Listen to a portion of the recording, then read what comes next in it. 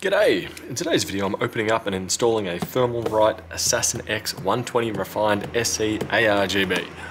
Whew! That's a mouthful right there. So let's open it up and see what's in the box. And then after that I'm going to install this on a board with a Ryzen 5 7600.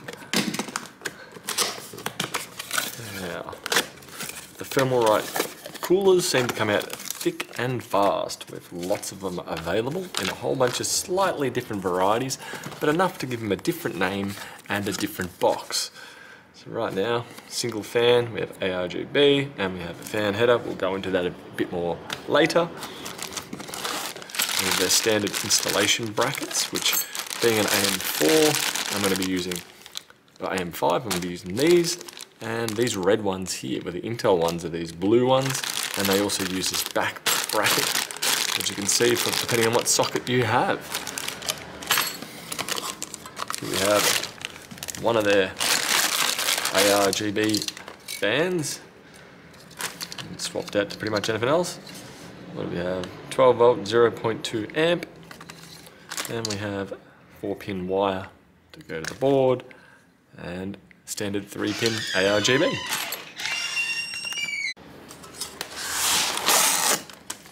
Protection wise, it's not bad.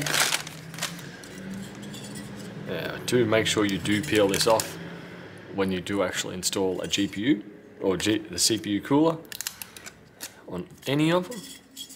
Yeah, it's a little bit light on the heat pipes compared to the peerless Assassin that I'm used to seeing, or the Phantom Spirit.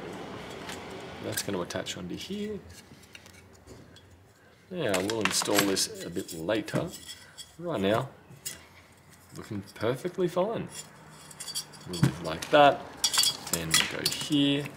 I tend to locate these cables towards the top, so then they go up to where they need to. Yeah, we'll get that on there. We'll have a little bit of a look. I won't be looking at thermals or temperatures, but we'll have a look how it looks installed, and I will cover any odd issues I come across during the installation.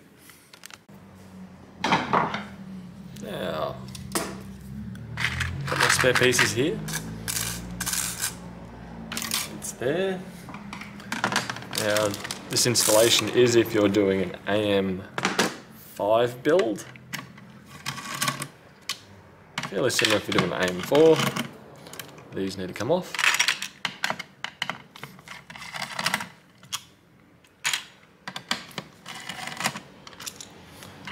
Take them off. We're going to need our brackets and our risers. So these go into here and push on. Now the back plate doesn't fall off on the AM5s.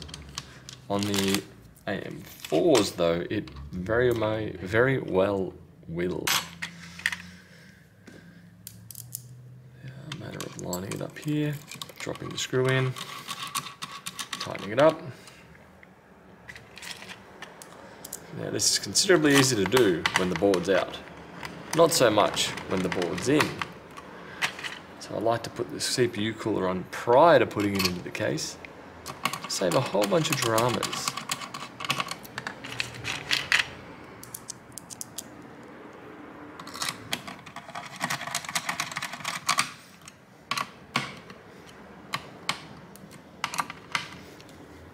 Next up is thermal paste.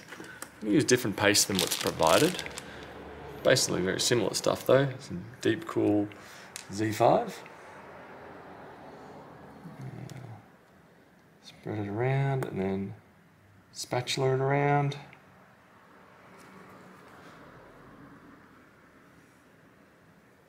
From here.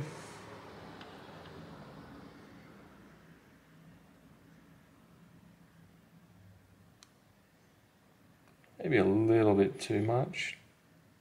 Will ooze over the side, I suspect. So I'm just trying to put it in all the key spots.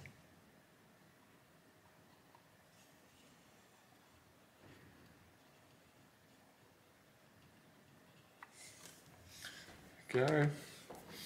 Now, do remember, take this off. If you leave that on, that's going to definitely inhibit the cooling ability. by quite a lot.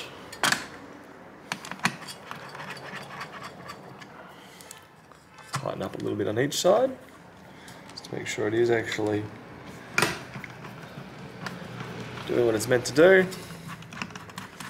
Okay, now we're talking. I'll have to tighten up incrementally on each side, to the point that it will eventually stop turning. When we stop turning, we're good. That's that. Now, next up is the fan. Now, I was originally going to put them facing that way, but I think I'll have it this way, because the ARGB header on this particular board is down the bottom, and the fan header is up the top. So I'm just plugged in that fan header. Now I'll line it up here. Next up, these little doodads. So they go along the front just here, pull in like that, and then latch around. Do the same on the other side. 1, 2, click, click. And I'll slide it into this groove between the ram. There's just enough clearance to get down there. Make sure that fan header cable doesn't snag. And then I just need to pull it around. It just kind of latches on.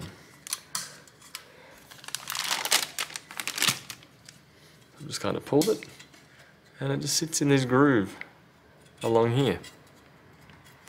So pull it along, clip, and then you should be able to wobble it just slightly, maybe. Nah, that's on solid as a rock. So with that connected as well, next up what I need to do is actually, I could probably still run this up the top. We've got plenty of length. So before sticking that in, I wonder if I can do the tricky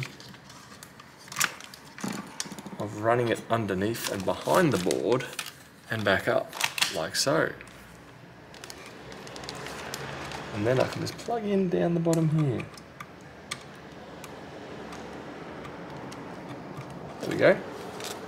So in this particular instance, there's enough cord on the fan header to snake it completely around the back of the board. You just have to be a bit careful when I'm screwing that in, not to have it too close to a fan header. Or no, the motherboard screws, like here, here, and here, just so I don't pinch it. But overall, there's one Assassin X 120 Refined SE ARGB installed thermal paste. That's good to go into a system.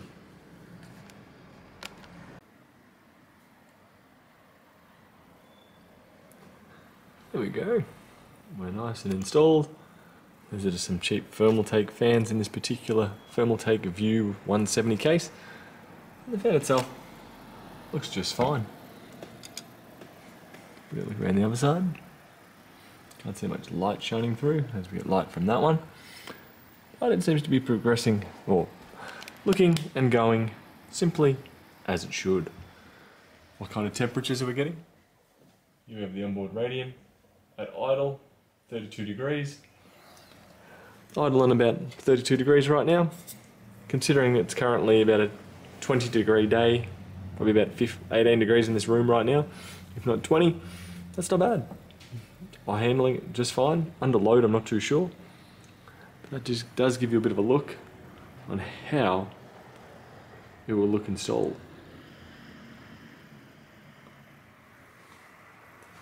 And that will do for today, and I'll catch you guys later. Bye.